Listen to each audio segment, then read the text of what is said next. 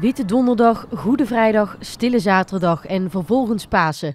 Het zijn dagen die voor het christelijke geloof in het teken staan van het herdenken van de laatste dagen van Jezus Christus. Op donderdag is dat het Laatste Avondmaal, vrijdag de kruisiging, zaterdag de graflegging en met Pasen zelf de wederopstanding. Maar steeds minder mensen zijn tegenwoordig bezig met de betekenis achter die dagen. Ik denk dat veel mensen met Pasen een soort lentefeest vieren, of het voorjaar vieren, of gezellig samen zijn als familie.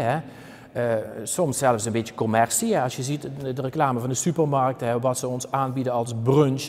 Maar dat is prima, er is niks mis mee, maar het verrijzenisgeloof gaat nou net nog een hele geestelijke stap verder. En dat zegt eigenlijk tegen mij dat ik geloof dat dit aardse leven voor mij niet alles is, dus dat er nog een eeuwige leven komt. En dat geeft mij ook de kracht om soms in dit aardse leven te kunnen relativeren.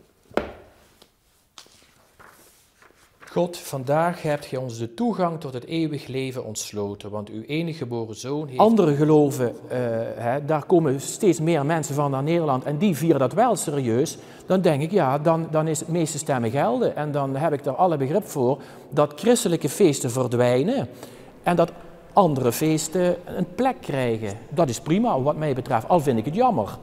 Volgens Honings brengt de Ontkerkelijking nog een ander probleem met zich mee. Ik schrik ervan, hoe grote wachtlijsten zijn in de psychiatrische zorg.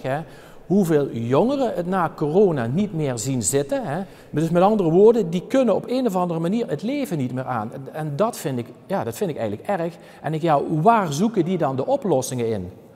Ik wil graag eens met hun in gesprek over de visie die Jezus heeft op dit leven. Persoonlijk ken ik geen beter alternatief dan Jezus zelf.